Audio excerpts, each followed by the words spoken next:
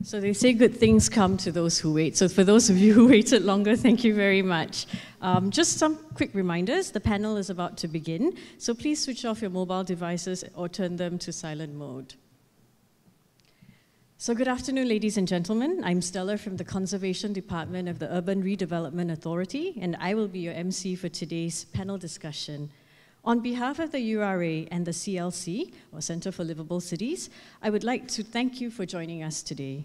And if it's your first time to the chamber, you are sitting in a historic seat. So later on when it's photo taking time and you have the time to, please come down and explore the historic seats that you're sitting in. And it's definitely historic in more ways than one.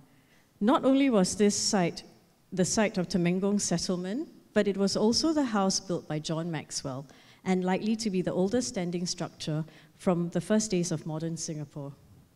As the former Parliament House, it has witnessed many legislative debates since 1959, with many issues, including that of conservation and preservation, raised and passed in this very chamber that we're all sitting in today. Since March 2004, this place has been transformed and repurposed as part of the Civic District Master Plan, to serve as part of our arts and cultural infrastructure.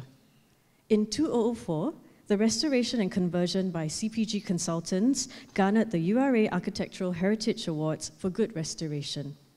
Just as important, this building is now accessible and well used by the new generation of Singaporeans, making meaning for the future. As we're surrounded by heritage, I would also like to mention that the Singapore Heritage Festival is ongoing and in fact into its final weekend. We hope you have had the chance to take part in many of the events of the Singapore Heritage Festival. Today, as we discuss what's next for conservation, we will also be launching CLC's latest urban system study, Past, Present and Future, Conserving the Nation's Built Heritage.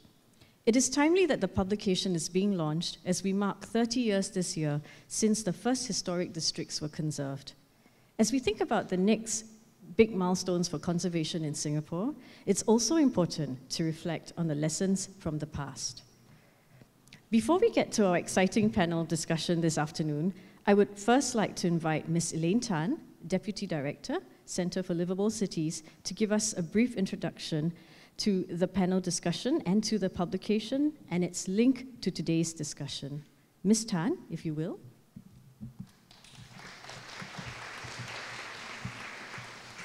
Thank you, Stella. As Stella has mentioned, this year we mark 30 years since we gazetted the first historic district and URA became the designated conservation authority. Today, much of our urban landscape is distinguished by our charming historic buildings and historic sites juxtaposed against the skyscrapers. This is, of course, by no accident, but a result of both the foresight and long-term vision of our urban pioneers, like Mrs. Koh-Lim, who is with us here today. Most significantly, it is the dedication and partnership of the public, private, and people sectors over the past decades. Our conservation journey is the story of our city, planned and developed as an integrated and collaborative system. The Urban Systems Studies that we're launching today is a series of publications produced by the Centre for Livable Cities to document Singapore's urban transformation and our urban development story. Today, we are pleased to launch our latest, in fact the 25th USS publication to document the conservation journey and to help us all learn from the past as we think about our future. So I do hope you will find it an insightful read, and I would like to thank our collaborators, especially URA, in seeing this book to fruition. Thank you.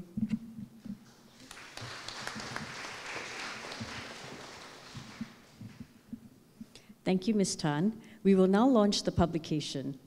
I would like to invite Mr. Khoo Teng Chai, Executive Director of CLC, our moderator, Mr. Kelvin, and our 5 panelists to come on stage, well, in front of the stage actually, for the launch of the Urban System Study, Past, Present, and Future, Conserving the Nation's Built Heritage. Ladies and gentlemen, if you could.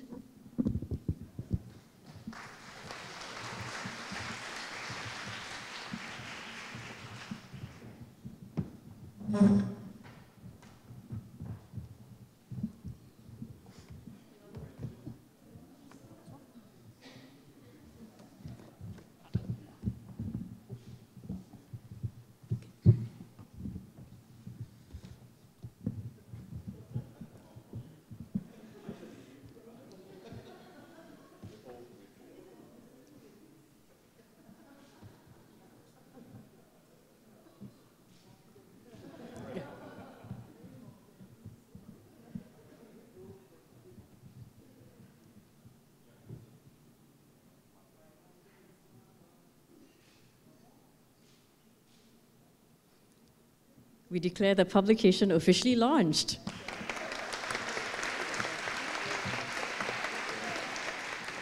So complimentary copies of the publication are available at the reception counter. So if you haven't picked up your copy yet, please don't forget to go pick one up before you leave this evening. Thank you, Mr. Koo. May I request for Mr. Ang and the panelists to remain on stage and be seated as we commence our panel discussion.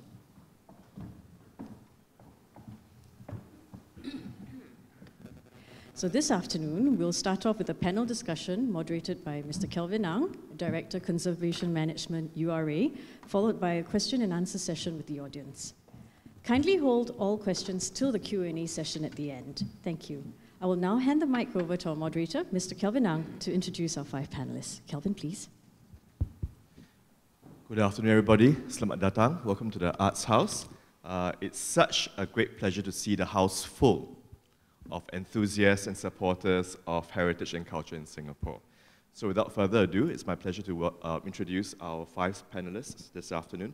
Although I'm sure many of you know them very well, but I have to give them their due respect, and they deserve it. So first of all is Ms. Hwang Ning, my Chief Planner. Ms. Hwang is currently the Deputy CEO and Chief Planner of the URA, and has served in the URA, MND, and the Strategy Group of the PM's Office.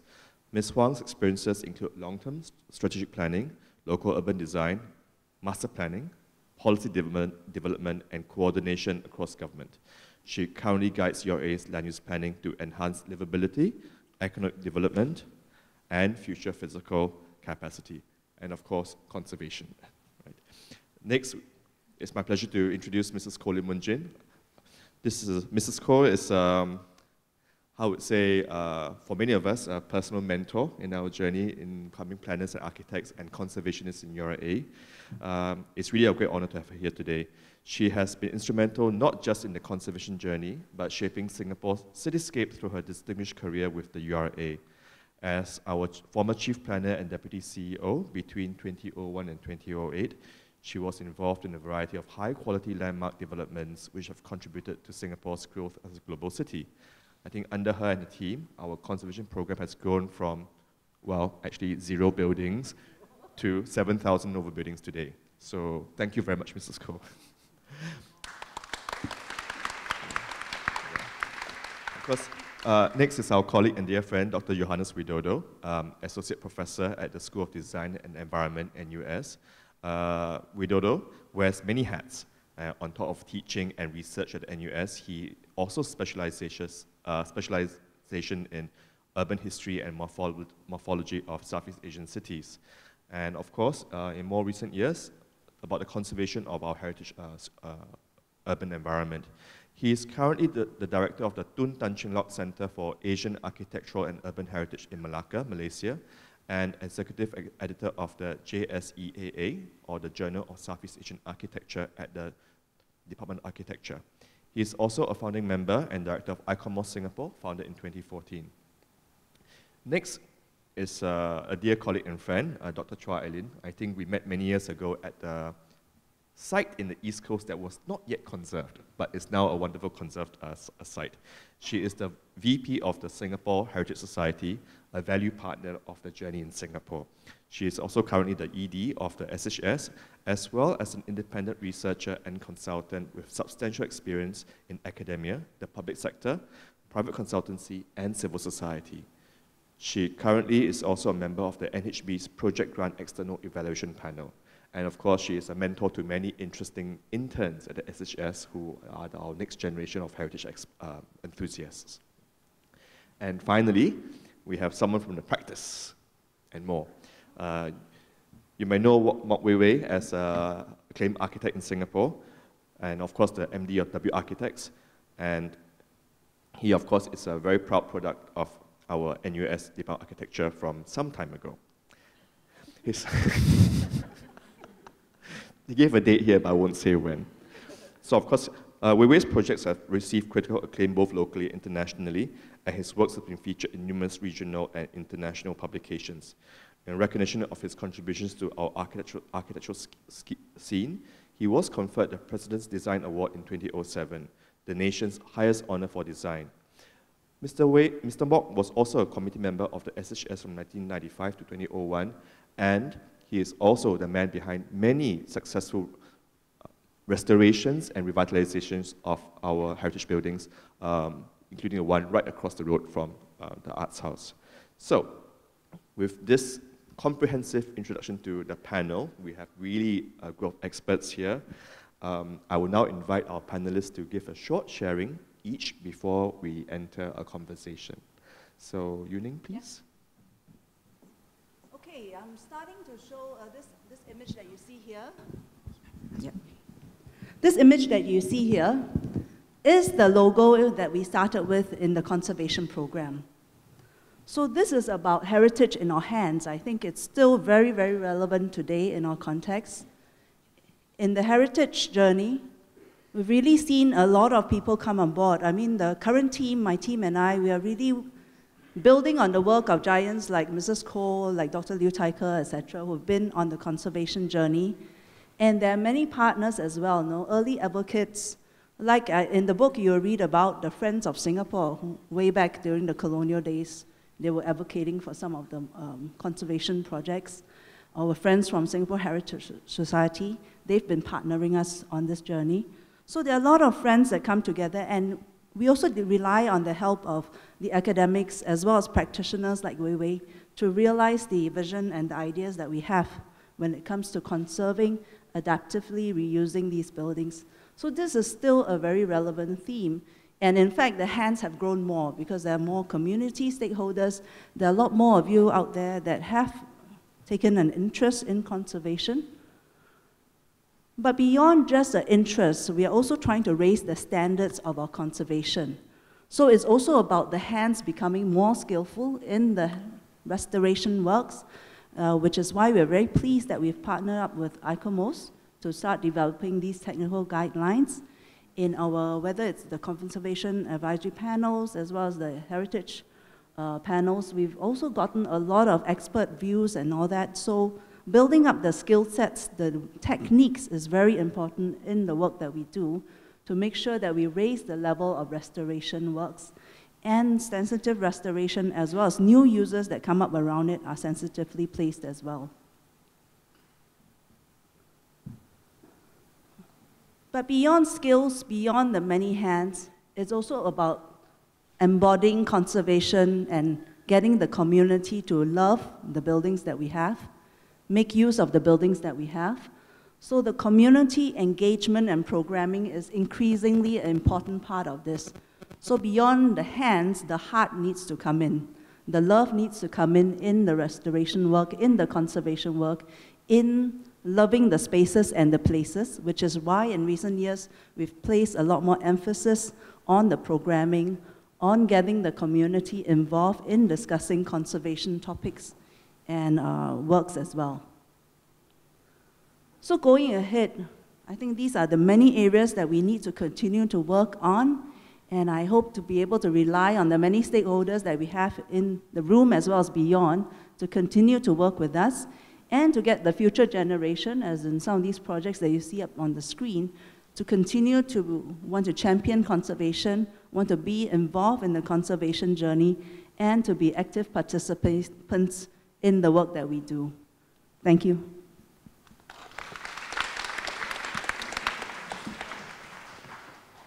I have no slides. I will just keep to my 5 minutes. A good afternoon to all of you. I would like to congratulate CLC for their latest publication. Katiyana has done a great job. I've read through the entire book. Her coverage is very comprehensive, very well presented, and very easy to read, so it's an enjoyable read. So I encourage all of you to read because it took me only 30 minutes to read through all the pages. And she's here. I'm glad she's here to join us today. She's going to have double happiness because anytime she's expected to deliver her first baby. And she has delivered the book today.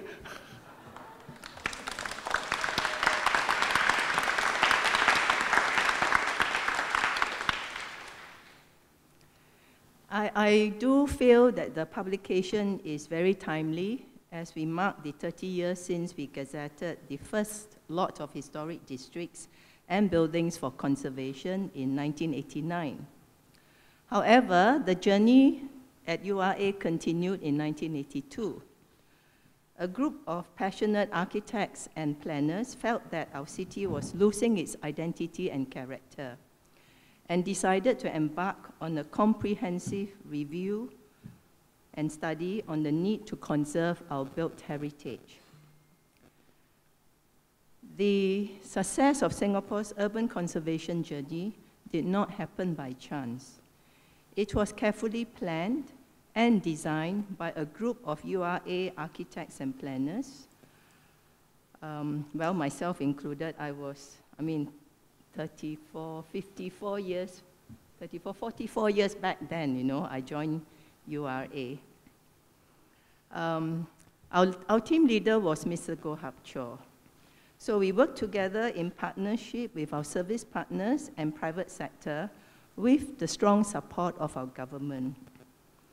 Notwithstanding, it still took us 7 years of hard work before we were able to obtain approval to gazette the first lot of historic districts and buildings. And I must say, the ED of CLC, Mr. Khoo Teng Chai, was part of our pillar. In fact, we have to put up paper, you know what you call the paper, to justify why do we need to conserve, what's the value, and so on and so forth. So Mr. Khoo helped us to put together an excellent paper to the cabinet. Well, the group of us tirelessly go through the whole process, and I must say it was a roller coaster ride. So those of you who is going to champion what's next for the next 30 years, you will enjoy the roller coaster ride. Because at the end of the next 30 years, you will be here again to launch another book to talk about the success of the next generation of conservation buildings that you are going to gazette. You know, we have to go through long hours of hard work. Chan Yen, who is here, Tan Keng Ling is here, and Lai Yip, and so on, can testify that we work long hours. We have to plan and strategize. It's not just identify which building is worthy conservation and go to gazette. You have to really strategize.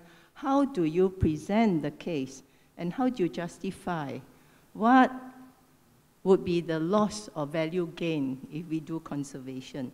So these are the kind of work that goes behind the scene. We have to walk the streets. We have to do archival search. We took photographic documentation of each and every building so that we can then also study this building back in the office and tirelessly go through the long process of seeking public feedback and approval to turn our plans into reality with a long-term vision in mind. We have to make sure that whatever we conserve is also sustainable. It's not about pretty-looking building. It is really about social and historical history as well. We stage many public exhibitions and seminars to promote awareness and value of our built heritage to seek buy-in. Because what you see now, the shop houses are all restored. Those of you who may be born, you know, you may be less than 30 years old, you may not have witnessed how dilapidated the shop houses were. And you know, very often when we suggest conservation of these shop houses, everybody will look at us and say, all these crummy-looking, dilapidated buildings, why are you conserving them? So we have to really do a lot of work, put out a great exhibition show like the current URA master plan that is on now, with a lot of write-up, a lot of visuals to demonstrate how a crummy-looking shop house can be rehabilitated for new users. It need not be the old users, but it could be the new generation of users, but keeping the spirit of the place. I'm told that we are given each 5 minutes, so I will have to quickly end by highlighting 8 key factors that contributed to the success of Singapore's urban conservation journey. Well, we were fortunate then. The first one was there was availability of alternative land in Marina Bay and other areas for new intensive developments. The second factor was delayed encroachment to historic districts, which were planned as the last phase of urban renewal, thanks to the planners before me. The third was a good timing. Public interest and awareness coincided with the completion of major development program. The fourth is the comprehensive planning approach that we took.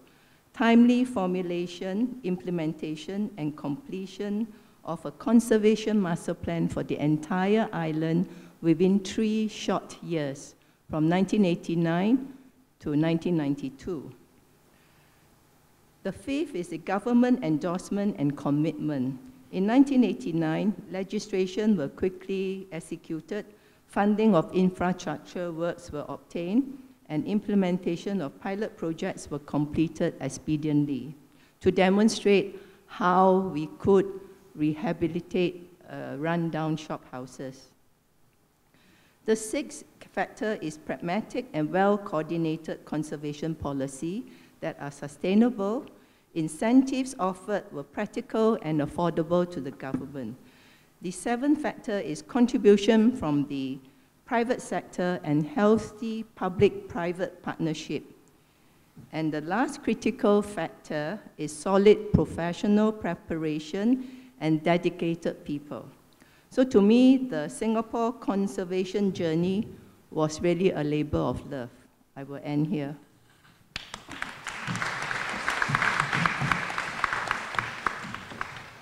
Okay, I just continue. For me, conservation is a managing change. So it's not about freezing things. And we know that our Singapore government, Wen Gin especially, has been doing very well in the last 50 years or over to prepare the Singapore. It's not just for the future, but also to preserve the past. Until 4 years ago, when we celebrating the SG50, we have a very good instruments. I will try to talk about instruments now to manage this change, which is OneMap.sg. In OneMap.sg, we have a kind of middle platform that's very transparent, initiated by the LTA to show the land ownerships, to show the layers of the present buildings, and the layers of the future plan.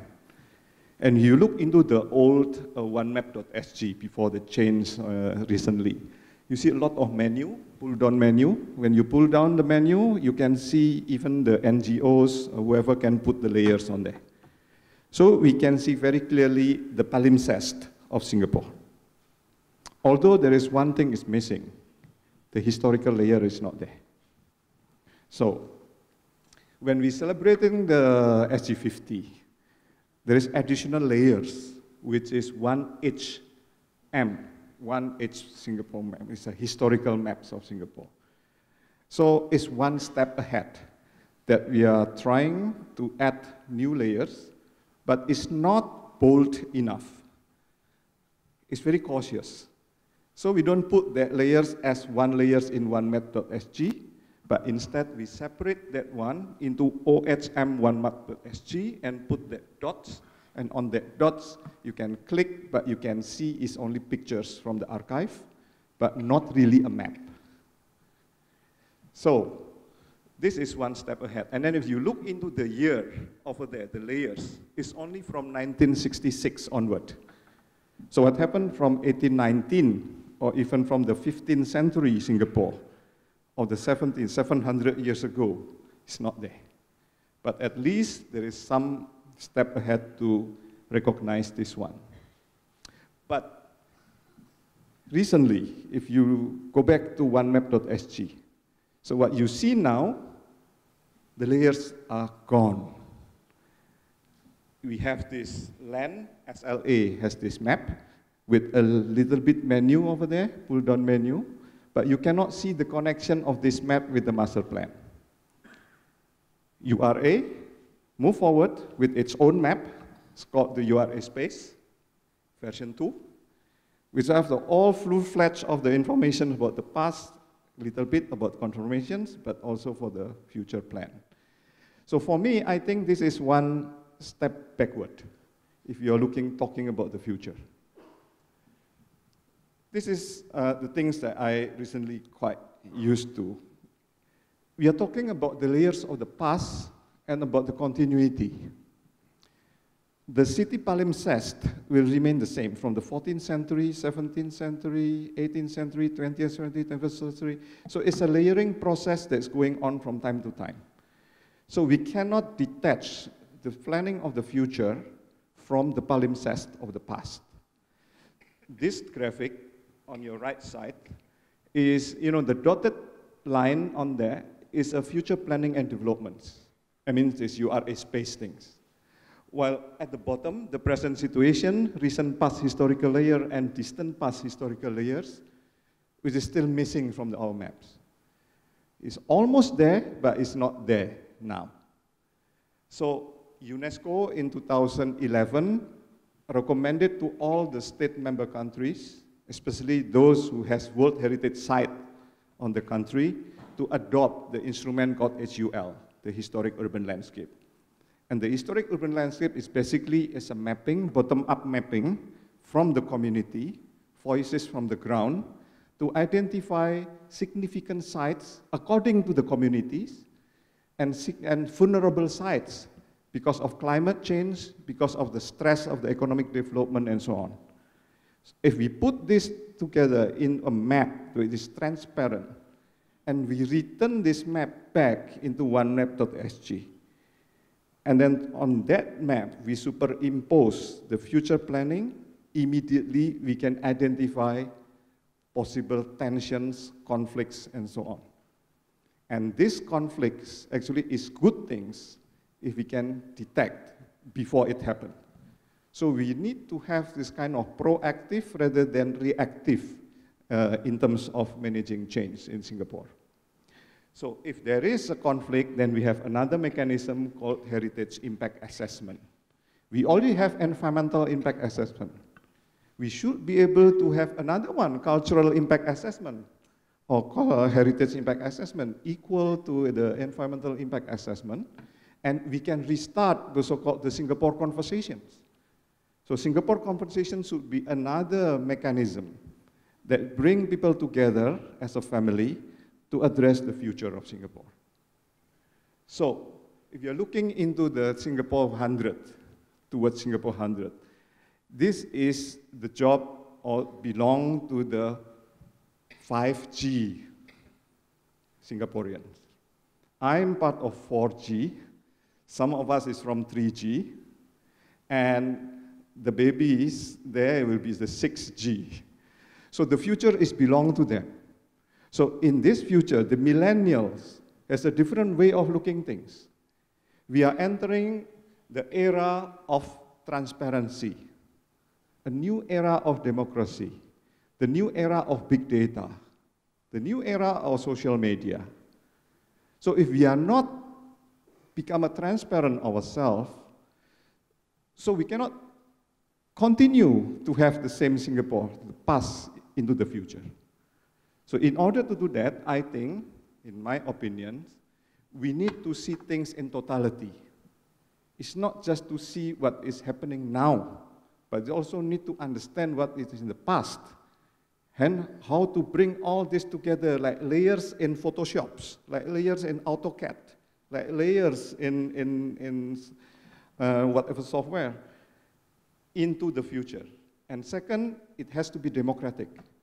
I mean, it's not just top-down process, it's not just bottom-up, but a strategic alliance, a conversations of all the stakeholders.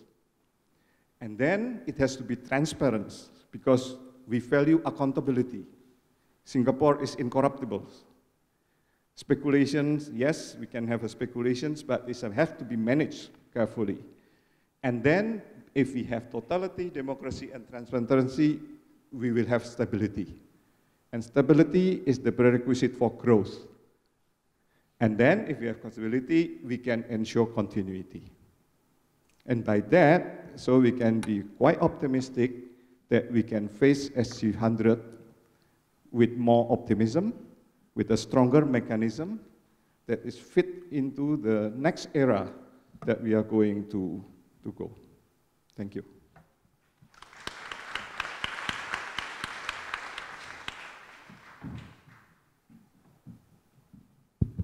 Good afternoon, everybody. My name is Aileen, and I'm from the Singapore Heritage Society. So I'm here to present to you the civil society perspective on our topic today. But listening to our previous speakers, I'm so happy to hear a lot of the key words that will come up in my presentation as well. Just to start off, I'm sure all of you have been looking at the new URA draft master plan, and you'll probably be looking at the section on rejuvenating familiar places. That's the most obvious one that relates to conservation and heritage. But today I'd like to maybe draw your attention to another category that's in the master plan on livable and inclusive communities. And if you ask me what's next for conservation, I think that's the category that's really important. It's some of the things that the previous speakers have brought up about how we need to engage communities and future generations. So, first of all, I'd just like to introduce to you a formula. It's a formula that I like to use when I'm thinking about placemaking. That's something that's also very important in the master plan. And the master plan describes placemaking as a better management of places to create a better environment. For me, placemaking is really a combination of a few things. It's about place, yes, but also people, function, or the uses of the place that people do there, and how that develops over the span of time. And time is where it becomes heritage and history, because all these things grow together and develop over time. And I'd just also like to draw your attention to, if you can see the very small words on my slide, this definition that I have comes from Janet Pillay. She's from Malaysia, and she's written a really excellent book on cultural mapping called Cultural Mapping, A Guide to Understanding Place, Community, and Continuity. So I recommend all of you to have a look at that book if you want to go into these ideas a bit more. Okay, so just to move on, what I thought I'd do for you in my slides today is just throw up a few examples. Maybe we can take them up in the discussion later. The examples that relate to some of our recent Singapore Heritage Society projects. And also a couple of them I hope will be familiar to those of you working in URA and MND because they're in your neighborhood. This, I'm sure, might look familiar to many of you who work in the Tanjong Pagar area. This is the Seng Wong Bio Temple, which was founded in 1905. As you can see, it's stated very clearly on the side of the temple. The Tanjong Pagar area has undergone a lot of changes. This old temple is surrounded by many tall new developments. And for me, this is a local anchor in the vicinity. It's places like this, historical sites like this, are a link to our past, and they're an anchor in a space that's changing a lot. But it's not just about the place, as I've mentioned. What happens in a place of worship like this is you've got a function that's been going on there for more than 100 years, in situ, the same place, the same function, reaching out to the same community. So that's the kind of continuity that's very special in Singapore. We don't often see that. This is an example also from around the Maxwell Tanjong Pagar area. This is Sie Tin Hung Buddha Shop. It's the last effigy carving workshop in Singapore. Some of you may have seen it in the press. They also run tours on Airbnb experiences, and also some of the ways in which this family has been trying to find a sustainable future for what they're doing. This shop started out on Ansiang Hill, right down from URA. It's now Senso Italian Restaurant. There's a historic marker plaque outside. You'll see this shop mentioned in the plaque there.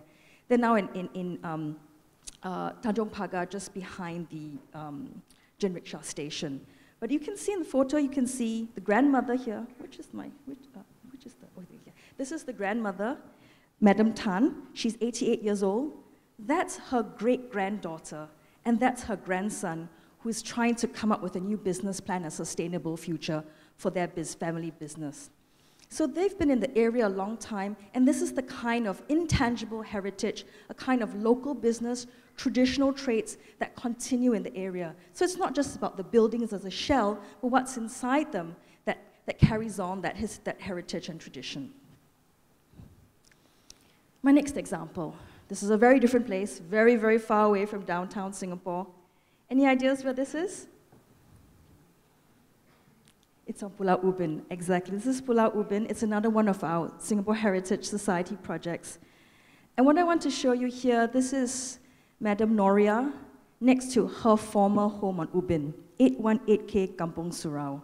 Well, there's nothing left there now. Recently, her son, Shazwan, went to find the ruins of their old family home, which is now in the jungle in Pulau Ubin. But I put here future dreams.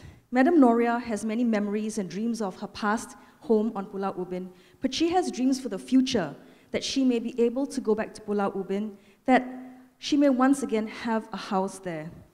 And how might this be possible? You know, for Ubin, many agencies, MND, URA, NParks, and many community groups like Singapore Heritage Society have been involved in the Friends of Ubin project. And for us in SHS, what's important about Friends of Ubin, it's really about the community. These are the former residents of Kampung Sungai Durian and Kampung Surau.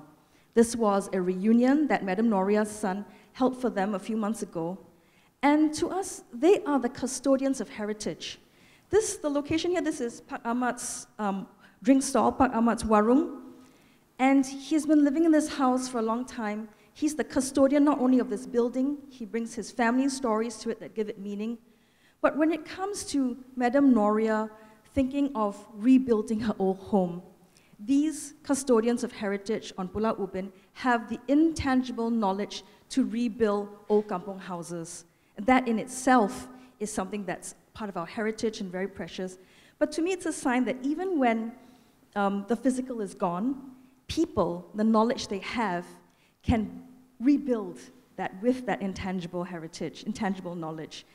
So I think for me, at the end of the day, there's the built heritage, but there's also the community and the people behind that that give it that depth and knowledge.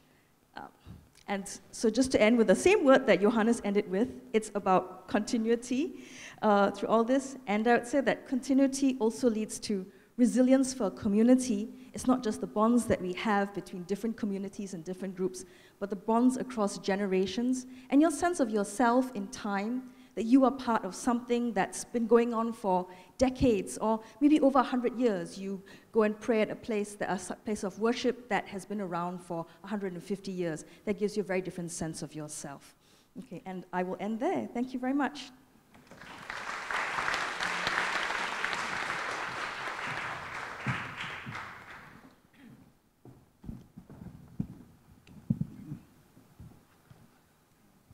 Good afternoon.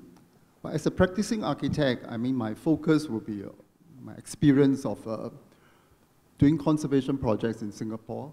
You know, I'm old enough to remember when we still had to, when shophouses were not kept until about mid-80s, you know. But we are fortunate, I think, once that decision is made, we as a practitioner, I think we have a benefit of using a set of guidelines that was very quickly established. I think that's very useful so that we know how to have a certain kind of standards to respond to when coming to restoring these or keeping these buildings. But as you have heard, you know, time never stands still. And even if we are talking about conservation today, you know, the situation keeps changing. Of course, we have the success of conserving near to 7,000 shophouses, I would say, mainly, you know. But even with that kind of track record, I think there's still a lot of rooms for improvement in terms of quality, how these shophouses are kept over time, you know, from a less sort of polished set of guidelines, where even concrete floors are permitted in the construction of shophouses, to later on how these are refined and then became more pure as using timber floors. You know, all these take time to evolve. And also we look at some of the shophouses that are sort of standard solutions nowadays. You mainly just keep the facade, and inside is a totally modern sort of environment. And then whether today we begin to question, that that's sufficient for the conservation of these historic structures, So time never stands still, and our perception, our sense of quality change, and I think that's good. We have a fairly sort of, at least we have started the past 30 years, we have managed to come so far, and I believe URA will continue to refine that set of guidelines. So the new issues come out. Have we conserved too many shop houses? Is it time to stop? How about moving on to other buildings of other periods? Because time never stands still, as I say. The so-called modern building of the past is now vintage. And there are pressing issues about the conservation of different eras of built environment as well as memories. I will use a few slides to demonstrate, to sort of illustrate, even for the design of buildings, how the architects use new things to respond to the old, also evolves over time. How do I just press it. Okay, so you can see this is Raffles Hotel, 1991. I would say fairly early period of conservation in Singapore. And you look at this part of the Raffles Hotel, is actually, it looks like an old building, but it's actually a new building. So at that time, I think the perception is that if you conserve, then you have to use totally same sort of historical language to respond to the old. So I mean, then there were talks about this is another example. 1991 to 1996 is Chimes. Chimes. This particular building is actually a new building, but it looks like old. So that was the kind of perception of quality at that point. Then, of course, later on, people say that, no, why should new look like old? Why can't new look like new and respond to old, And therefore, by the time I did this building in the mid-2000s, which is the National Museum's extension, worldwide, it is very established that new should be uncompromisingly new and to contrast, in a very distinct way with the old. And so this was built at that time. Then by the time I move on to this other building, which is finished in 2014 very recently, Victoria Theatre, we began to, if you look at this facade, this is old Victoria Concert Hall facade, and this is the theatre side, the facade. The theatre facade actually was completely erased already in 1950s, and we had to rebuild this facade with arcade behind and all that, to recapture that kind of spatial quality. But our response has by then moved on, to using something of a similar kind of, I would say, cement and plaster kind of material, and looking fairly close to the original masonry and plaster kind of material, but distinguishing the new from the old in more subtle ways, like this is actually using precast concrete. The ornaments are less pronounced, they are flattened, they have become incisions on the facade. And this is something that we actually also sort of follow the trends of how people perceive modernity and how modernity should react to the historic part of the structures. So, for instance, this example in Paris, this is the new part that they added, but it's completely replicating the neoclassical building of the style, but again using precast concrete, and then it's actually, I think before was an apartment, and then now it's converted into a hotel. And what is signaling the new are actually the windows, like this, because the module has shifted, so the new window actually juxtaposed with the old sort of module of the facade. I'm sorry. In a contrasting, but then you see the main body of the building is very subtly contrasting with the old. Now this is another example in Britain. This is a castle which was burned actually and became like a ruin, And then the local council commissioned architect to turn this into a sort of holiday house. And the way he has added the new is using almost same material, brick, load bearing, but contrasting it with sharper details, you know. So it's, you can see the differences is there, but then it suggests greater continuity. Now this is a new museum in Basel.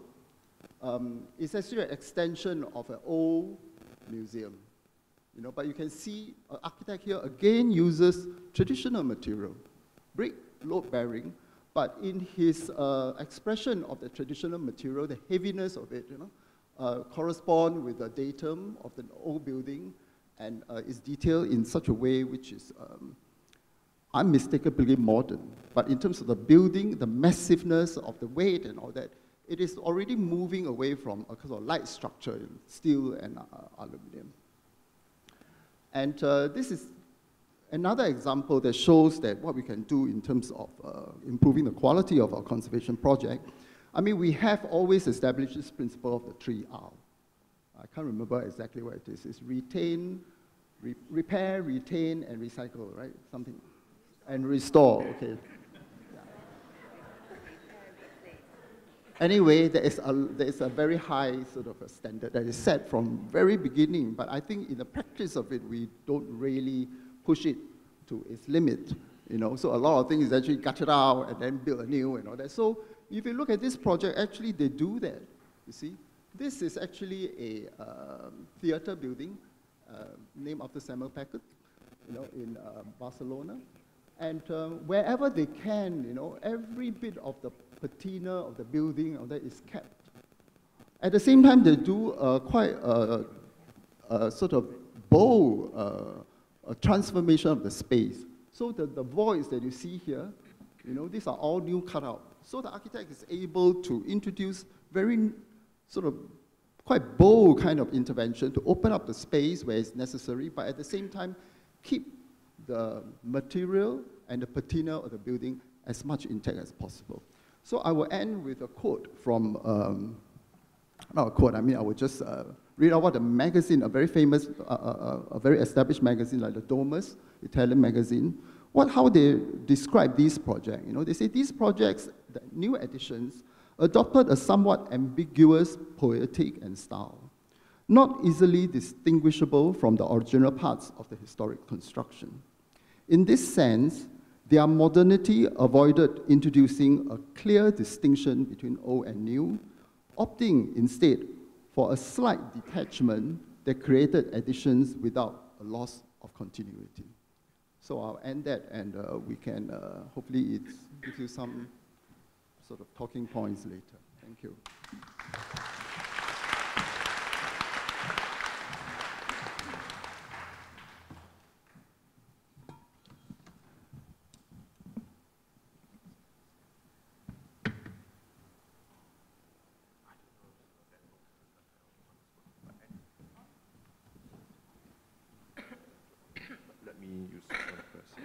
So thank you all of you for really sharing this a very broad perspective of the almost the entirety of the world of conservation and preservation. I think what's really quite clear is that we have moved beyond just looking into the physical transmission of heritage through buildings and sites into the future, but the intangible aspects of what does it mean for now and the future. How do we actually make meaning, and how do we push the envelopes in even physical projects and management in order to have sustainable program. So if I may, I thought I might just ask the panel members some questions, and you could respond to each other if you like, and then we have a bit of conversation here, and subsequently I'll open it to the floor for your questions as well. So, Ning, so you have been with URA for quite a bit of time, looking at from both planning and now at the local level and at the national level. What do you think really would be the upcoming challenge for this in this area of identity or culture? And perhaps for the rest of the panel members as well, what do you think are the challenges in terms of identity and culture? Because it's such a nebulous subject in a way. In a very complex, multi-ethnic, multicultural Singapore, everyone has different understanding. So, I think one of the key challenges would be to really work closely with the community, the local stakeholders. And I think sometimes there's also a challenge about identifying who the relevant local stakeholders are. Are these the visitors to the space? Are these the tenants? Are these the landlords? Is it all of us? So that's also a journey for us to try and uncover and understand who the relevant stakeholders are.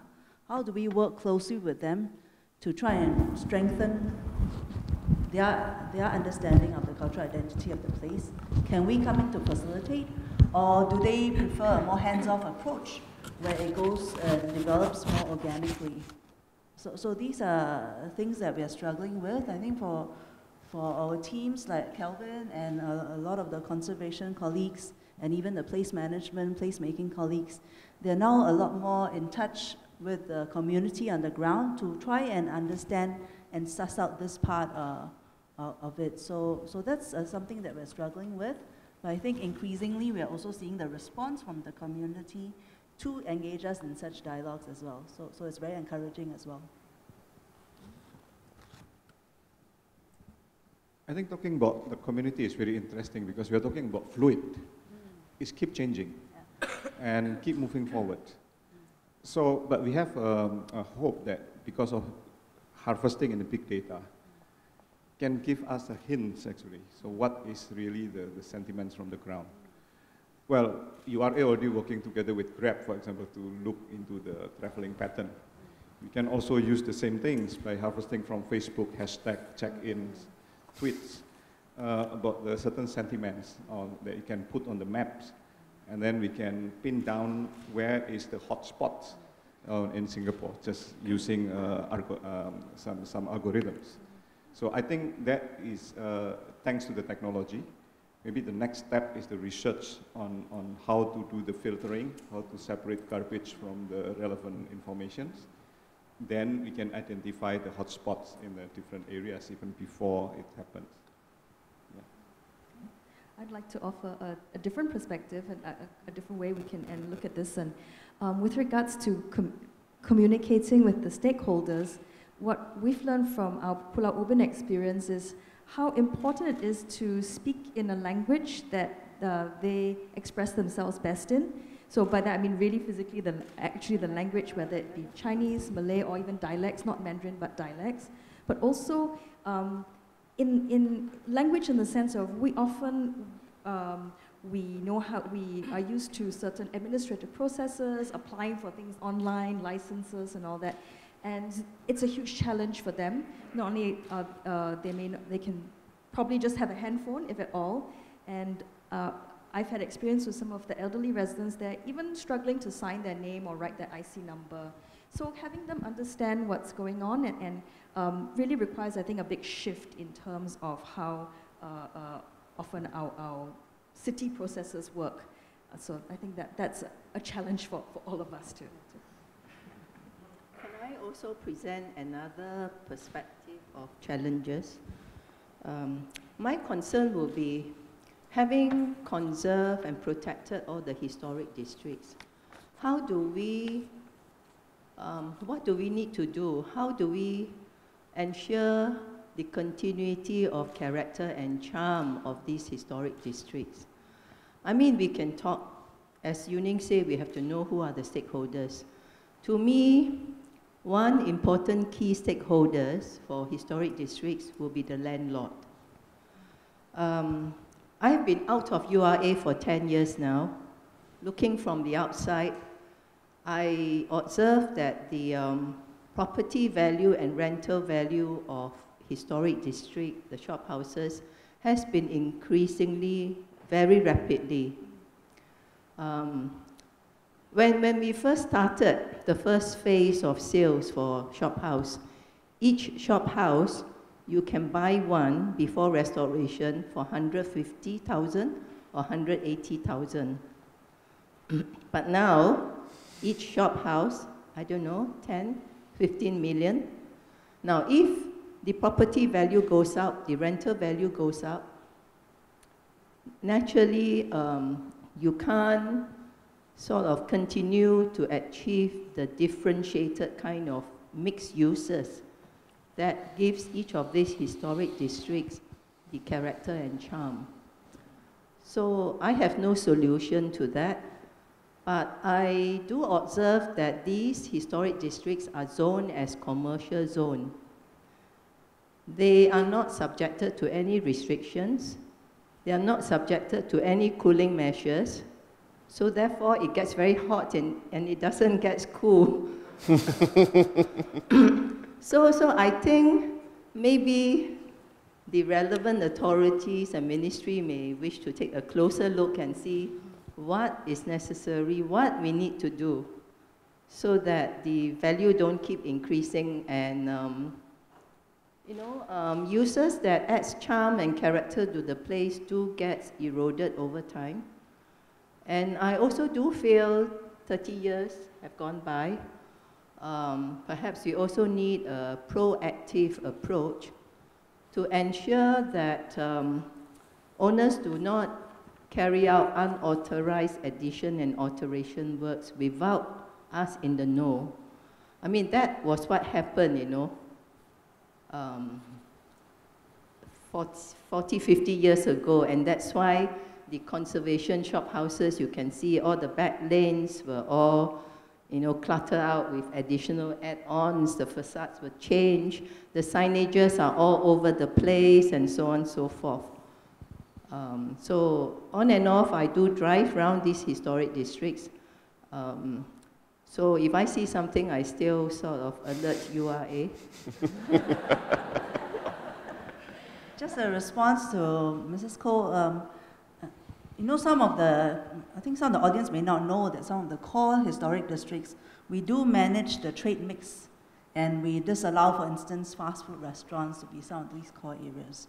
So there's some level of trying to maintain a certain character. But certainly, I take Mrs. Koh's point that beyond that, we also need to look at whether there are additional layers of management that we need to build in to maintain certain types of mixes and trades, etc. The other thing I want to just respond to in terms of opportunities to inject certain types of users. Within the historic districts, we do have state-owned properties as well as state land that's still available.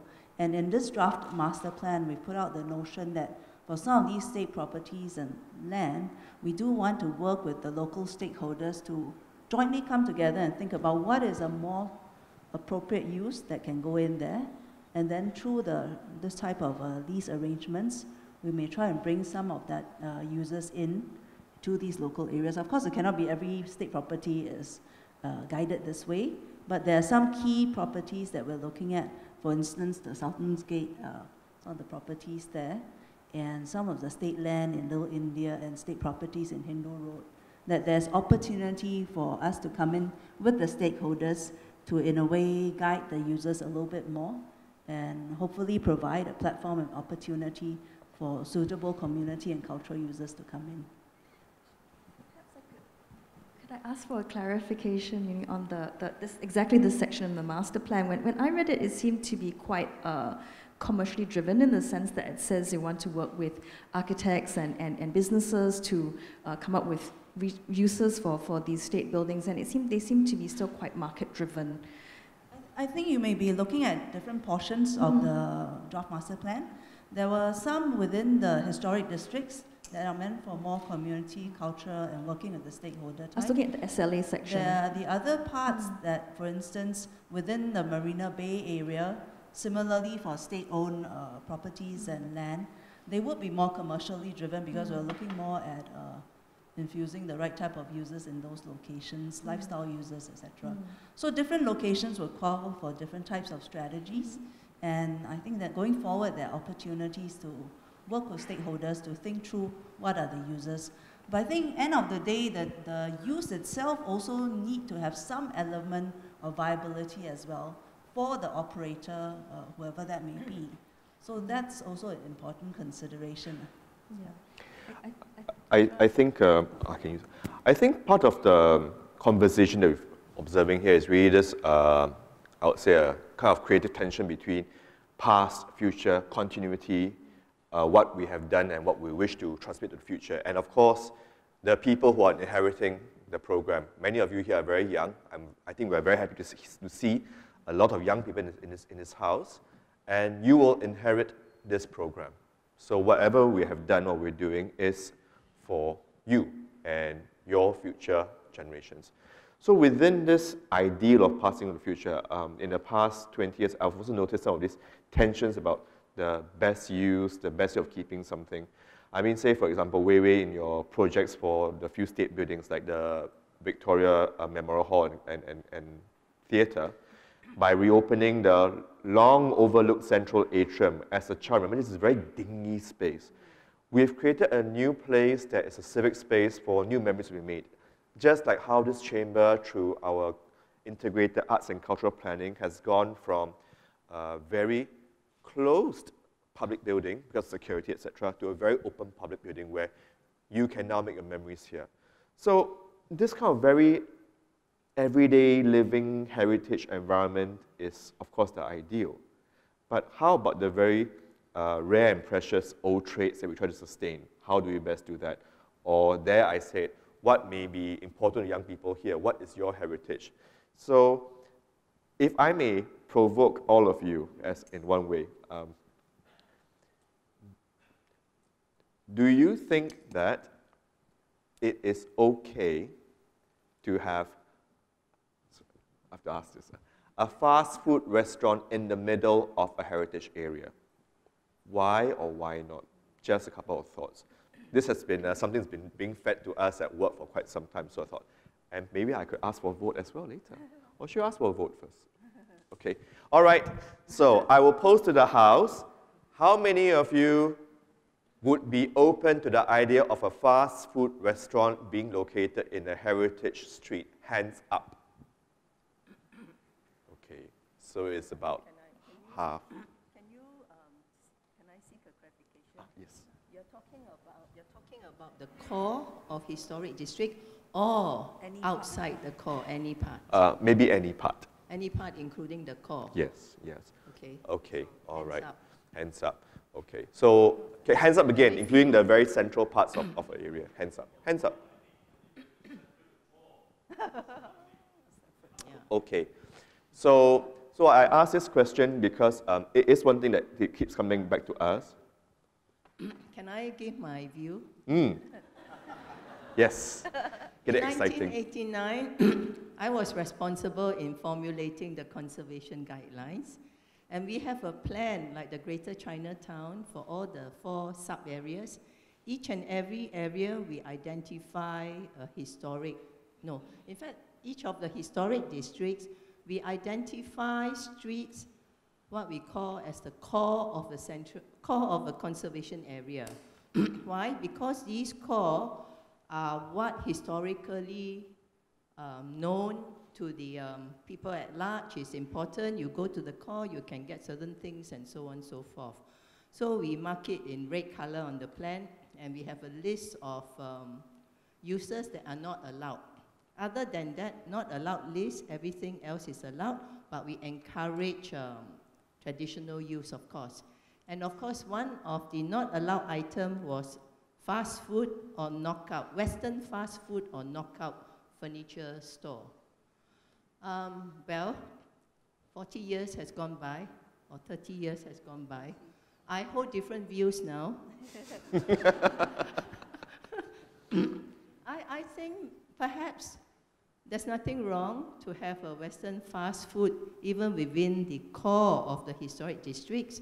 But then we need to have guideline. McDonald's, you're not about to have a big M that goes over the whole front facade.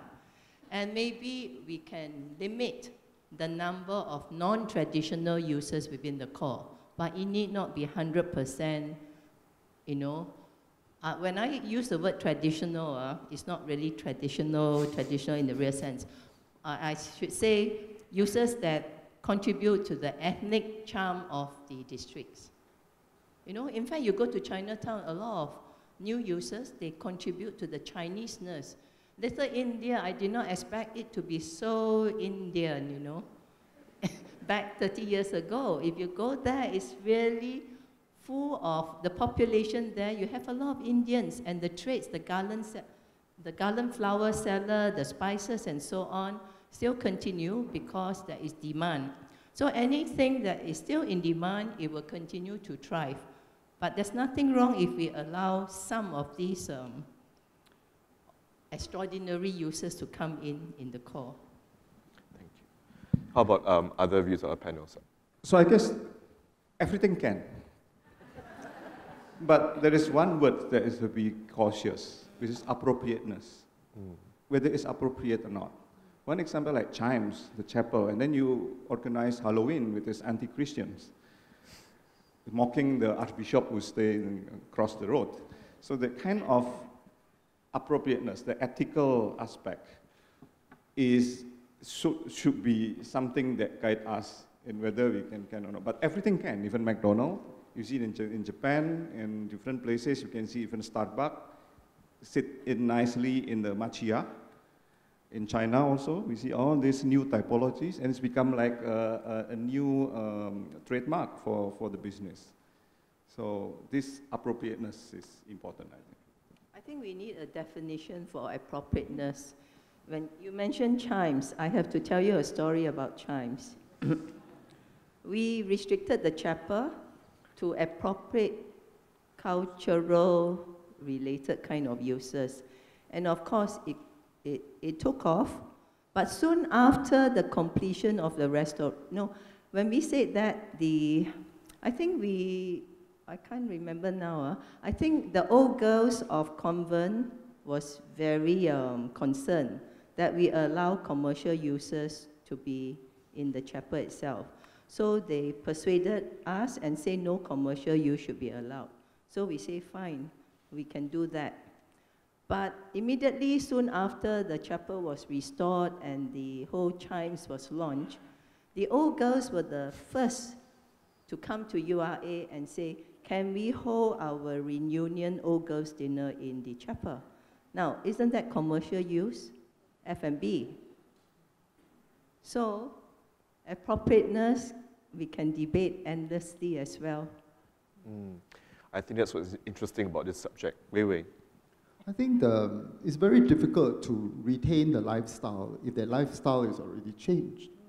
I think today you look at the historic districts, Little India has the most sort of Indian characteristic because somehow the lifestyle there still continue. You know, the kind of trade and all that. So they are still there because people still live that life. Whereas in some parts of Chinatown, for instance, you know, I must say Chinatown, you see, when we started a conservation movement trying to encourage conservation, we had to give incentive, right? Therefore, the original mixed-use character of commerce below and living upstairs was rezoned to totally commercial, you know, because commercial is more valuable. And that is like a kind of incentive for people to want to restore their building because the value is already enhanced. But at that point, we did not take a more difficult path of also trying to retain the trades. And perhaps, understandably, it is very difficult, you know, especially some of the trades are really dying trades, you know. How many people still buy a lantern, for instance, you know, or a lion mask and all that, you know. So these are very delicate issues, and it's not easy to sort of make them into museums. And we just have to me, I think one way to manage the change nicely is actually to, now I think it's the appropriate time to talk about it, because after 20 years, we have kept the shell, and we are now in a position to see how to make the quality of the environment in terms of usage and all that more compatible, you know. And I think people want that. People, whether it's a young or old generations, you know, the aspiration for a more quality environment is there, you know. And people, I think, can accept now that if there is certain imposition of restrictions even in terms of dollar and cents, you know, they make less money. And I think people maybe can see in a sort of longer term and accept that. And I think one way for this to happen is actually to encourage that place to form a certain kind of associations or a group, this ground-initiated group, you know, and who has a real interest in keeping the place nice and vibrant and with diversity and all that.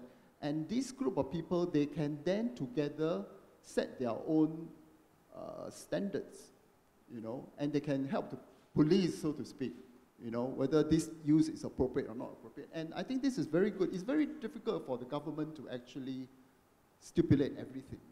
And I think it's time now for the grounds to actually take on initiative to help to make that a better place. I think this thing about the issue about appropriateness, the participation of communities on the ground, and then the role of the state agency as a facilitator perhaps, or as the honest broker between different parties to resolve some of these tensions. In our daily work, I think we are now playing that role. I think, but what's interesting is that growing the ground or talking to the ground has been an interesting challenge because there are such diverse views. And I think in both conservation and planning, the public servant is both a facilitator and also a leader in some ways because, as Mrs. Koh said, 40 years ago, crummy shop houses, why are you keeping it, you know? But, you know, there was a vision and the value has been realized. So that leadership role, I think, is a challenging one for anyone in the profession. You know, all of us are professionals. How do we persuade the public that our vision is correct? And then subsequently, how do we facilitate this discussion about coming on board? Authenticity, relevance, lifestyle, young people these days, I missed a panel about nostalgia, etc. And that they're all about the Instagrammable moment, the $10 cafe lattes and all that. Those are things that make money. It happens in my neighborhood. I live in Tiong Bahru. It's, I'm so grateful the coffee shop is still downstairs and not a $10 cafe latte shop. But I accept that the $10 cafe does make Tiong Bahru more inclusive and more accessible to a new generation of Singaporeans and tourists who want to see a part of Singapore. So it's really about that balance, about how much for local people and how much for the new community, and then what is appropriate based on historical understanding of the neighborhood. And I think in this part about historical understanding, be it architecture or be it place management, then research is most important because you are going into this depth of discovery and analyzing, say, okay, these are things that we should be aware of, that on a day-to-day basis we might not be aware of. But I think that conservation of the shell is really a precursor to unlocking and, in fact, buying time for a lot more research. I think if we had not conserved things 30 years ago, we would be so much poorer now because we wouldn't have the sites to trigger the research, to bring out the diversity and the richness of what this island has to offer us as a foundation for the future. Eileen, you had something to say. My thoughts on the fast food restaurant.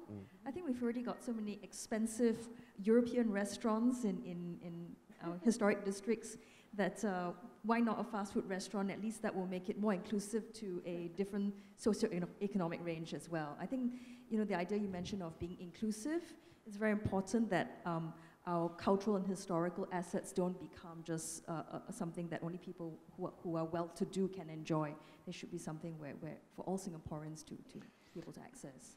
I think in this field, the state can play its role in creating an array of assets that are inclusive by being free to the citizens. So, for example, please visit our museums because they are free to you as a citizen. This is a major, I would say, policy, that our culture is free to citizens. It's very important, you know, but it wasn't always the case, right?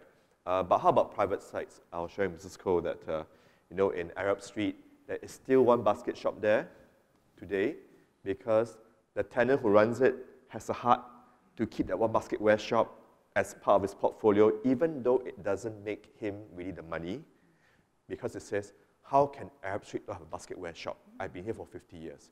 But he can do that because the landlord is a family friend and they know him for 60 years, and they say, well, he's an old friend, we trust him, you know, it's a good deal. There is enough. So these outcomes, I think the state cannot really intervene, but all of us can be there to persuade, that kind of micro-philanthropy, I suppose, patronage. Yeah, we can encourage with the thing how. Okay, brainstorm. So where next, I think really is the question. Perhaps I can open to the floor? And then, so I've opened the floor now. Do keep your questions concise. Do give us your name and where you're from. And yes, hands up and the mics can. There's one there, the gentleman in the back.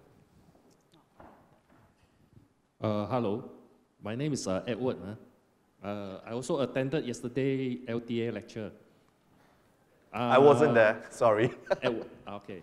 I agree with the middle gentleman. He said about appropriateness. Because a few years ago, I strolled down the Telok Ayer Road, Telok Ayer Street, the shop house. They are doing some restoration work, and the Heritage Board, the officer is also at the scene. Then I told them that the shop house, there's two horns, concrete horns coming out from the shop house, the front. Actually, that horns is for hanging the Chinese lantern. For hanging the Chinese lantern for good luck, for opening of the shop, the business. But now you see all the shop house, all the pubs, they are hanging all their the signboard logo on top of the horns, or the awning or what, on top. So this is not appropriate, it's misuse of the cultural feature, If you don't hang Chinese lantern, maybe it's can think of what other use. It's not misuse and you put your logo up there and then, Okay, thanks. So I told the heritage officer, he said, I don't know, I have to feedback to my authority. He's a good officer, he'll take it back to the office. They didn't feedback, they didn't reply back to me. What happened next, So, Okay. sir, what would you like to be done differently in future? No, because the horns is very light type of concrete, the concrete feature. So if you hang the logo, you can see some of them. The logos are very heavy. It's already adding weight load on the concrete. The horns is going slanting down already. It's going to fall off very soon. Okay, So we the will. URA or the heritage board should take note. So can we look for you after the break? Because I want to know what this case is, because it's quite important. But actually what he shared is quite important. Sometimes a lot of details on the ground, in the rush to do our work every day, we don't know everything. A lot of what I know today has been told to me by my seniors. So the moment we learn something new about a site that's historic, then our duty is to try to record it and then put the word out of how to do things better. So let me look for you after this, and we will settle that one. Thank you. Second thing is, I feel conservation or heritage is for promoting the Singapore style. Because I went to overseas for projects. Everyone told me, wow, your Singapore shop house, very sweet, bagus, So we should not, heritage is not to conserve, not to continue on to the future, is we should promote the Singapore style, in Singapore and overseas, Thank you very much. Okay. Thank you very much. Thank you. Maybe we'll take another question before we ask. Yes. It was sharing, but thank you for sharing. My name is James Ng. I'm a retired project manager.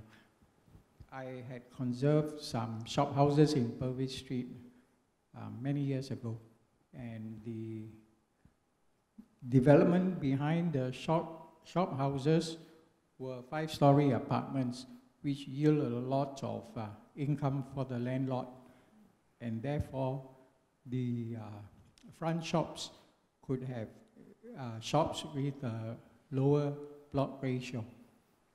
Now, I just want to share with you a comment I heard from a Hong Kong friend. He says your much valued temples in Singapore, you call them Chinese temples.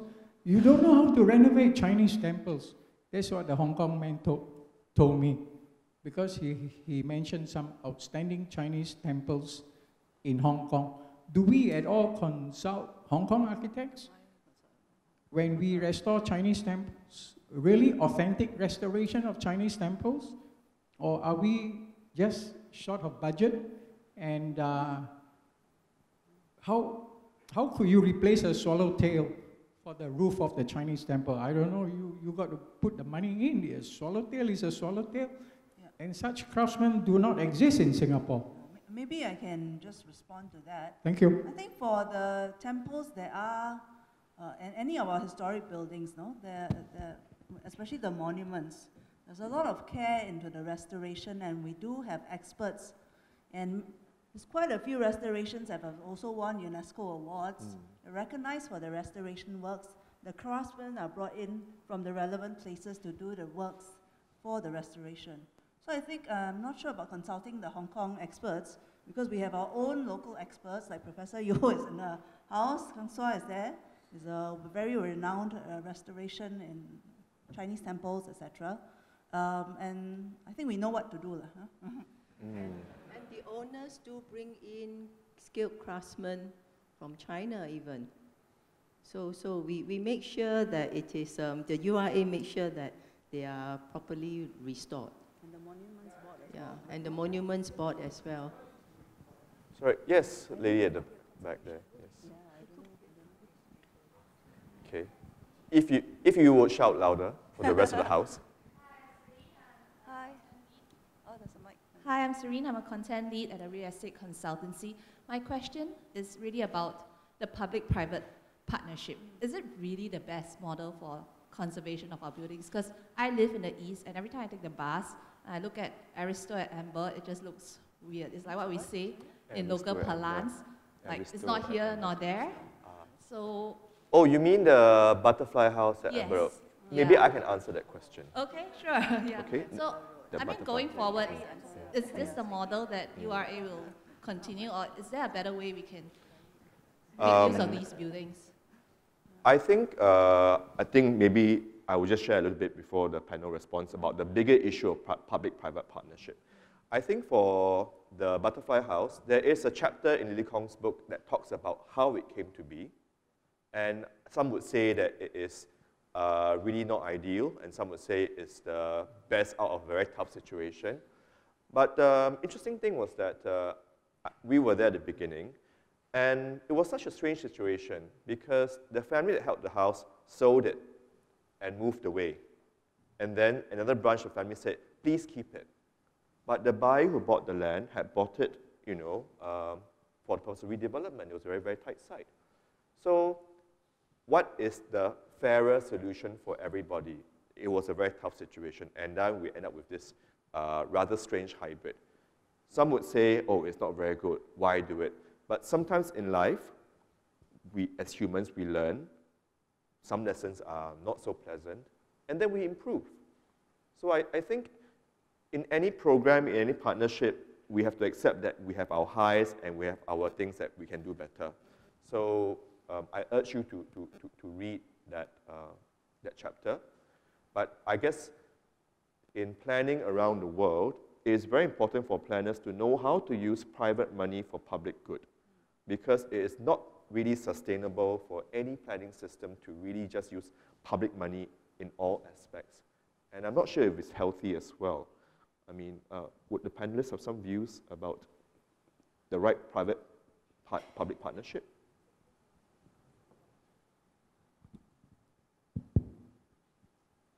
No, I think it's definitely not sustainable if it's all about public funding. I think that formula, I don't think it is applied anywhere. So I think for Singapore here, of course, we are very aware that people shouldn't lose money if we slam a conservation status on it. And sometimes maybe we can step back as we now pursue better quality conservation programs and all that. I think we should also step back and see whether we have been too generous in terms of giving incentives. Like for instance, just now I used the example of zoning the whole historic core commercial, for instance. You know, at that point, it was an important kind of incentives. But going forward, you know, I think we want to see how to create an environment or to conserve a house, for instance, in this case, how to conserve a house without it looking like a Frankenstein, right? And so it all involves actually taking stock and say that maybe we should, if we are all wanting better quality for the conservation of the building and for the environment, and then maybe we cannot incentivize totally. Yeah, I have my, we have heard in some criticisms about our outer area conservation area, allowing 4 or 5 stories building at the back and all that, you know. I mean, in the recent panel expert that you convened, you know, the overseas panel obviously feels that that should not have been allowed, yeah. But the reason for doing that is so that you do not deprive those owners of a total sort of loss of development, you know. So it's a balance that we have to strike, you know. But I would say that maybe on the part of the planner, you should be a bit more,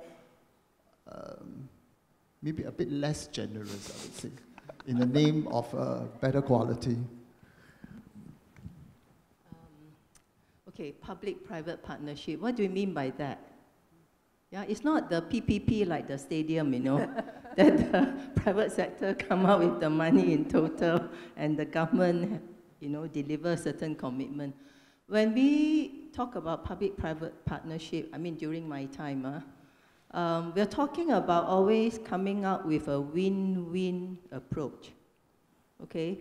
So I give you some example. Since we talk about the experts say we did not do the right thing for those street blocks, such as Chuchet Geylang outside at the fringe of the city. You do not know the inside story, okay? We thought that was a very creative approach and solution in order to save these secondary settlements.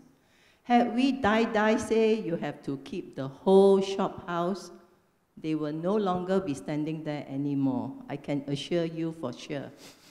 So we came forth with a creative solution. We thought, if you walk on the streets, you will still see the 2 to 3 story conserved main building of the original shop house. The new building, 4 or 5 story, only appear after the air well. And from even across the road, you can't see the 4 or 5 story building totally.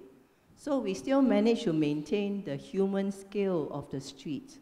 So I think we please take a walk there to witness for yourself. You see, I think we have, I would say we have more successes than failure. Other successes include bungalows. You have bungalows where the zoning of the land is for high-rise, high-density housing. It could be 2.8 plot ratio or 3 or more. But we managed to, you know, conserve many of these bungalows by working with the developer and their architects to find a way to conserve, like Spring Grove is one example. The bungalow house is retained, but they can have a high-rise apartment behind. Now, of course, we encourage them to, you know, put the conserved bungalow as a clubhouse use. But some of them, for cash flow, economic reasons, may then subdivide the bungalow into 2 or 3 apartments. So the success story is not so good, yeah? But at least we managed to conserve the house. The other house is, if you go along Cane Hill Road, you see a bungalow perched on the hilltop. I think that is Tan Chin Tuan's house. We also managed to convince the owner to conserve the house and have a high-rise building behind it. The butterfly house, I have to say, internally, URA, we have many debates and struggles. Some of us agree, some of us disagree. However, if you look at it today, it still gives the Amber Road a piece of history. Although it may not be the best example, but there's a piece of history on the ground. I think when we talk about, I don't talk too much about social, community, or this. My focus will be more on how do we retain sense of history, sense of place. All of you, the young people, don't have to go to the library to see how the old historic district looks like. You can go to the historic districts and visit them today, except they look new, they don't look dilapidated, you know. And you don't find clockmakers anymore. Why? Any of you own a pair of clocks at home? None, right? So they can't survive. So, Johannes, I think... yes, I think if you ask a question, example that works outside Singapore. So I will try to give some examples. For example, like in Kyoto, inside Kyoto city, they have 17 World Heritage Sites.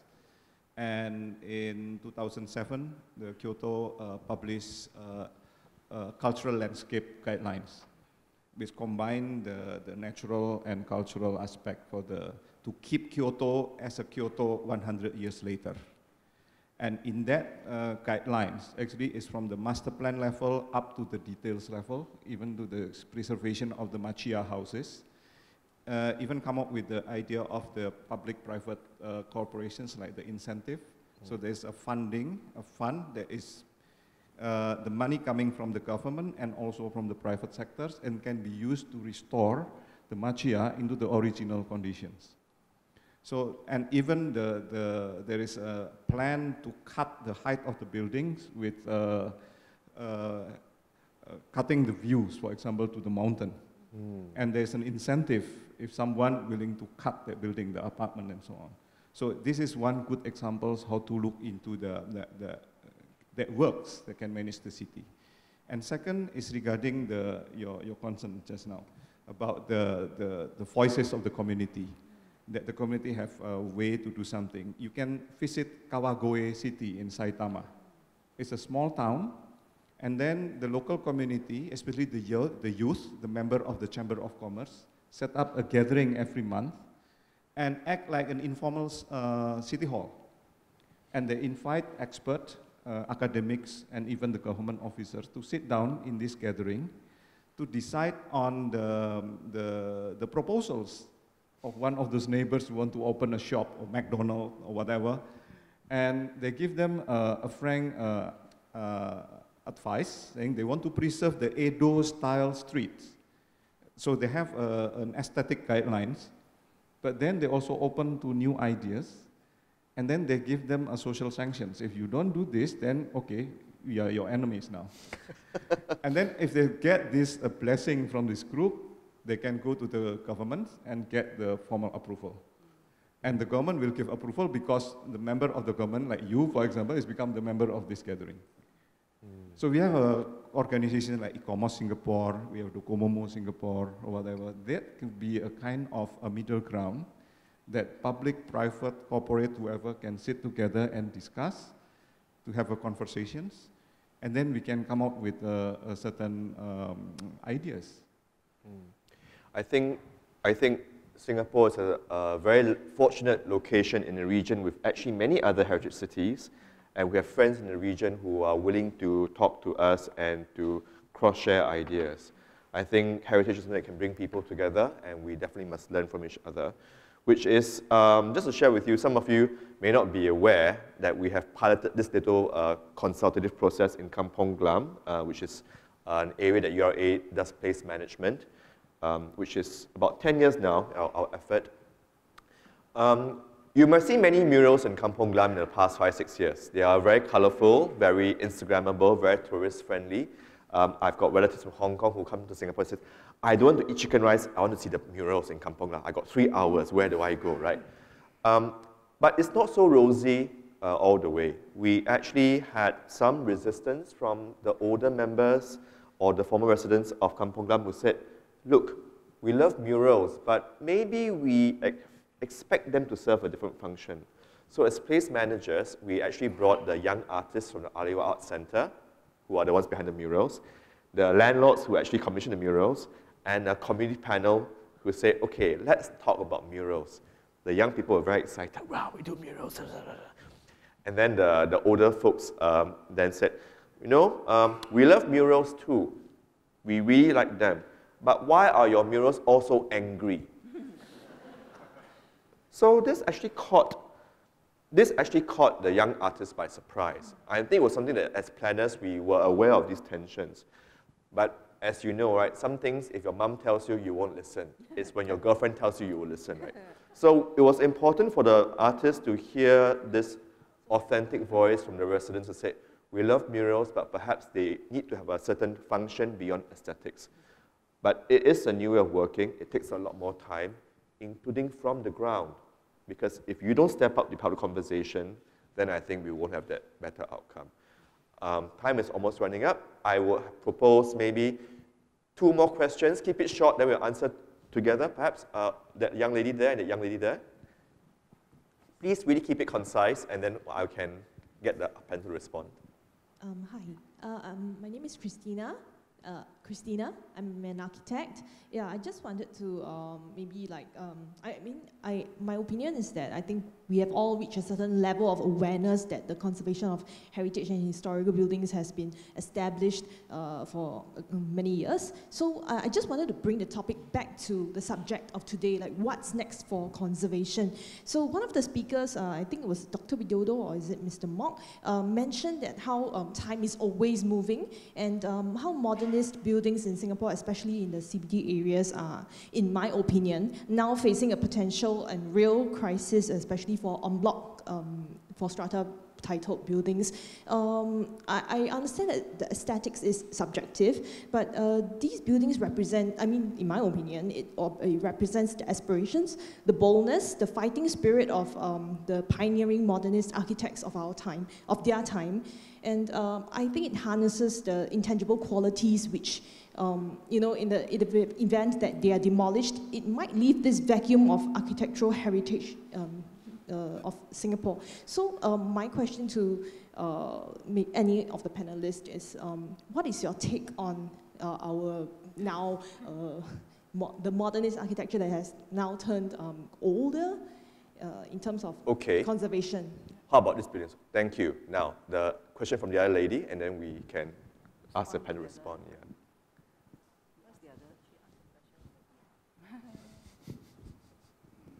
Hi, I'm Joanne. I'm a student from NUS. So actually my question is quite similar to what the other lady mentioned.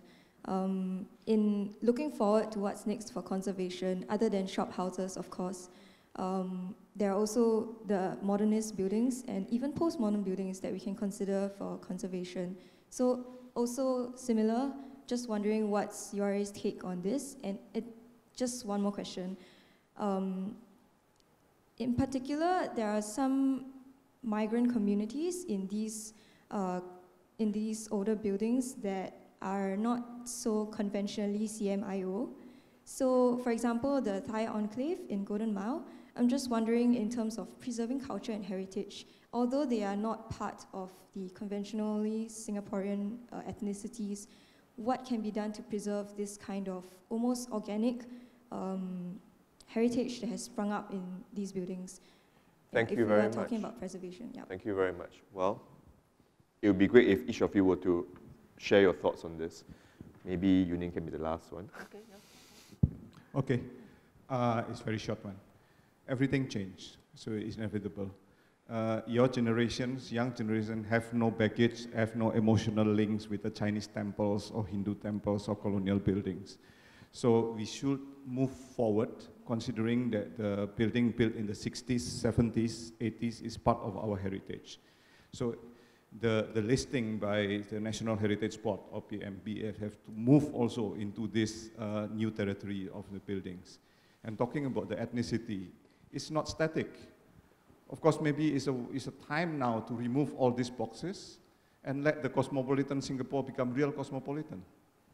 The Indian is not just speaking Tamil, because also we have a lot of Hindis, a lot of Malayalam, a lot of Bengalese, Nepalese. Even the Nepalese has been with us for long in the Kurga army and so on. Even the Malay is not just Malay from Malaysia, but also Indonesian Malay, also from Java, from everywhere. So maybe it's for the future, we are quite mature actually to handle diversity. So it's not a threat anymore, but it's become a strength. Because we are diverse, so we become mongrels, and this mongrel is more resilience. It's not easy to get sick. We have a lot of connections. You can eat anything. So I think there is the good things about cosmopolitanism and hybridity. And even the buildings like Golden Miles, like People's Park Complex, like, for example, like Golden Miles with the Thai community, well, it's a natural thing, right? Like Peninsula Plaza with the Myanmar community, City Plaza with Indonesians. They give colors. And the beauty of modern architecture, because modern architecture is very functional, it provides neutral frames of whatever colors they can grow into the future use of the buildings. So keeping Golden Miles, keeping People's Park Complex doesn't mean you have to stick into the old functions, but it gives an opportunity to return the building into the brute concrete, like gray, not colorful like orange and green. And let the peoples become the colors. And the colors can be anything. I think that is my take for the future. Thank you. I guess to answer very quickly, I'm sure many of you are familiar with Singapore Heritage Society's position paper on regenerating modern icons. It's called Too Young to Die. You can download a copy from our website. And then we've given many recommendations for how we think these modernist icons could be given a new lease of life, and the kind of policy recommendations we have, perhaps in terms of incentives that could be offered to owners and developers for keeping these buildings. The challenge to these new policy recommendations, and I think Ning might have some opinions to share on that, because they are new, they haven't been used in Singapore before, and that requires a bit of work.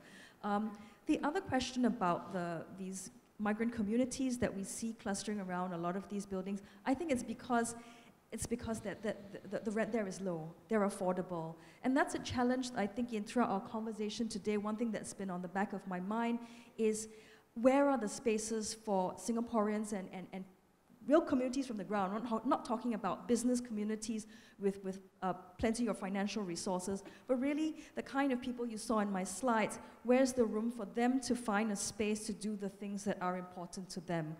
Or even for groups like Singapore Heritage Society, now if we're trying to look for, we don't have an office, we don't have a space, by the way, we are completely itinerant. We're trying to look for a space. It's so hard to find somewhere that we can afford. We're completely volunteer run, we have no resources. So that kind of thing, I think, is a challenge in our city. And yeah, that's just a bigger question, so. So I think, yes, I agree that it's time to move on and look at, from each era, what are the excellent examples that we should retain as part of our social memories, as part of the milestones for our architecture history. And therefore, this modern building, definitely they are the next sort of milestone. Huh? And if you look at the number of these early modern buildings that have been gazetted, many of them now are coming from the government public building stock. So in that sense, there is already making some effort into keeping some of these examples, Queenstown Library, right, and many others, yeah. The ones which are grabbing a lot of headlines are the privately owned, multi-ownership type of big buildings, strata-title building. And of course, I think these are, especially the so-called big three, you know, are very important buildings, and we should make an effort to save them. Judging from last year's reaction in the press and from the ground, I think there has been enough, not say enough, it's never enough, okay? There's been quite a lot of reaction and all that coming from the ground. And I really hope this will carry on, because those voices are very important to sway the political decision. I think Mrs. Koh can tell you a history of how the shophouses battle was fought, right? And you just have to make sure the people making the policy right on top take that leadership position and are prepared to take a position. So I think we need that at this point in time. And I think the ground's effort do try to write more letters and organize more seminars and all that. I would encourage you to do that. I would, in fact, based on this, I know from interacting with some of the heritage circle that the desire to keep some of this modernist building goes beyond just iconic. You know, I mean, as lots of discussion today is about community memories and this and that, you know. So whether it's a Thai community living there, you want to keep the place and as well as keep the Thai community. I mean, these are issues which we have to actually prioritize them. To me, the modern buildings, they are outstanding examples which the academic, the expert, they can use rational explanation to tell you why some of these are outstanding examples that have to be kept. But there are many others who are lesser examples. In my opinion, they are not so important to be kept. But I think we have come to also a point where we talk about sustainability, you know, and our culture of demolishing buildings when they are still very young is not sustainable. So I would argue for some of these lesser buildings to be kept for as long as they can, using the angle of sustainability and not using the angle of their architectural merit and their social, political significance. Don't use that kind of angle to argue for some of the lesser buildings to be kept. But as far as some of the most important ones, which are still not safe, I would say, yes, time is very urgent, and we have to do our best. We have to put in our little bit of effort, you know, to try to save them. You know, the subject of conserving modern post-independent building is not new. And it's not new to URA either.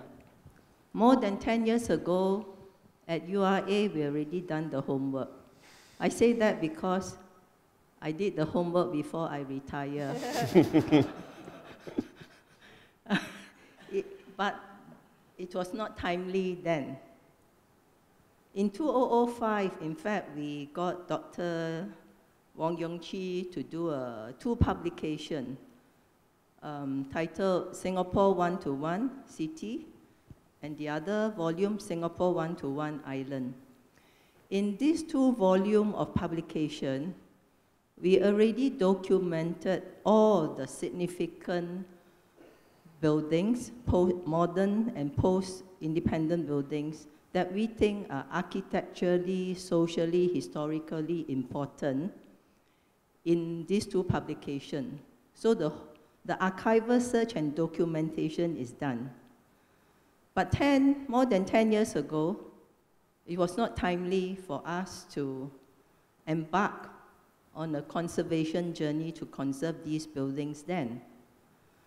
But I do feel that it is now timely for my younger colleagues at URA to embark this journey in a big, comprehensive way.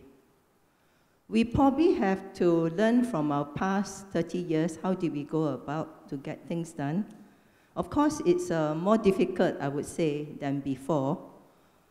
There are many challenges, many considerations, many factors that you need to take into considerations. But one suggestion I have is, perhaps URA do not hold so tightly to that plan. We need to come up with a conservation master plan that presents throughout the entire island which are the significant post-independent modern buildings that we think are important to keep them as landmarks, because they are really landmarks for the entire island. We have to work with the private sector collectively to think of what are feasible, practical incentives to make each and every building financially, economically viable for the multiple strata stakeholder, or for a deep pocket developer who feels that it is affordable and feasible for him to buy off the entire block en bloc, but not to do en bloc redevelopment. I have great faith and hope. I think one of these buildings are being in discussion. It's a public-private partnership. It is in discussion as to how the government can give certain incentives so that the developer can buy en bloc and restore the building and put it to new users. It could be the same use, or it could be renovated. Large units could become smaller units, or some residential could be converted to hotel or service apartments, and so on and so forth. So I think it's timely to launch in a big way exhibitions, forums, seminars, and so on, to debate and discuss, and maybe collectively we can come up with some suggestions of how to make each and every building feasible.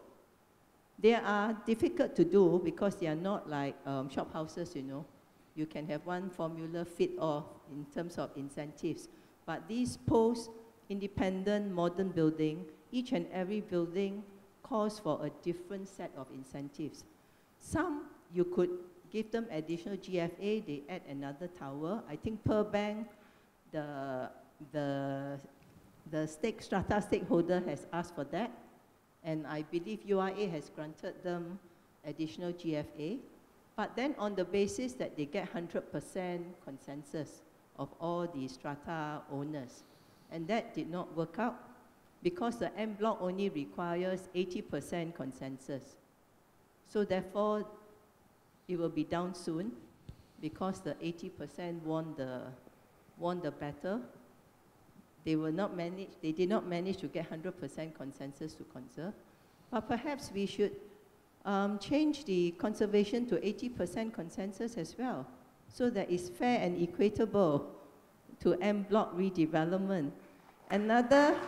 Well, Mrs. Koh, I'd like to clarify your understanding about the 80%. Another suggestion I have is maybe we need not do conservation as per se. We can defer demolition. We can retain them as long as we can because these buildings are still structurally sound and habitable. For example, I read in the newspaper, Bayshore is also talking about en bloc. I mean, to me, it's crazy, you know. The whole condo is still looking very good and very livable. So I think some numbers is getting wrong. Mrs. Koh, I just want to clarify the 80% and 100%. You don't need 100% for the conservation. The 100% is really because they need to change their share values in order to capitalize on the additional GFA provided to them. So for the strata owners to agree to proceed with conservation, they don't need the 100% consent. I think that's somehow there's some misunderstanding about this part. But I think certainly the recent modern buildings are an important part of our history, both architecturally and socially. And as Wei Wei mentioned, I think from the state's perspective, we have been trying to conserve quite a number of what we think are critical buildings, whether it's your Jurong Town Hall, the Science Tower at Bukit Timah NUS campus, and I think subcourts also have been conserved. And beyond that, some of the developers that are more prepared to work with us very closely, like Change Alley Aerial Tower, I think Aerial Plaza, that's been conserved. And of course, earlier on would be things like AIA Tower. So we are very keen to partner developers who are willing to do it. And I think as Mrs. Koh mentioned, we have tried to put incentives on the table to make it a workable formula. We appreciate partners like Heritage Society for coming forth with not just the lobbying to keep it, but also some practical suggestions on how the way forward could be done. I think in our position paper, there are a lot of good ideas in there that we are trying to explore and study. But some of these will need legislative changes to make it easier to proceed on some of these ideas. So certainly we are very keen to conserve the critical buildings, and we are finding the way forward. And like Mrs. Koh said, it cannot be a standard formula. It needs to be customized to each of the site, whether there's space to put any additional floor area, whether there's potential for change of use to make it a more viable project. But many of these modern buildings also have a lot of maintenance issues. Although they are of modern past, some of them are 40 to 50 years old, quite run down by now. And they're huge buildings, they are very large buildings, and a lot of owners within them are in a way suffering from the poor maintenance situation. So I think it's really a balance about the different needs and finding the way forward. Sorry, I still have something to say, and in response to you, Ning's comment, I've been out of the system, so I do not know whether it is a very fearful thing to do. To me, we have been approaching this conservation of significant building by building as and when. So I thought, instead of approaching it that way, would it be conceivable that URA have a major exhibition that exhibits all these 40, 50, or whatever numbers of buildings that we feel that has merit for retention, for conservation. Then we can follow up with many rounds of forums, seminar, debates, so that it is all open and transparent, and everybody can do their homework and do their simulation to say, okay, maybe this building, I can do this and that, and maybe it can be feasible, financially, economically viable to conserve. So everybody is involved in doing all these sums, whether be it the sitting owner or the sitting multiple owners, or it could be potential developer, and so on and so forth. Then I think we can begin the journey. It will probably take 30 years, but at least we start the journey, to make it open and transparent. But I think I have my misgiving about the reason for Pearl Bank to be demolished, because 40 years is run down and so on and so forth. But each and every strata owner is supposed to come out with every month X amount of sinking fund. And the sinking fund is to be built up to replace and repair as we move along. So if they have not done that, and I'm surprised, I think they are not rent control buildings that the owners can't increase their rental, and therefore they can't keep their building in good state like the shop houses. But these modern buildings is not under any control. So they should be able to contribute to a sinking fund to make sure that the building is in a good state of repair all the time.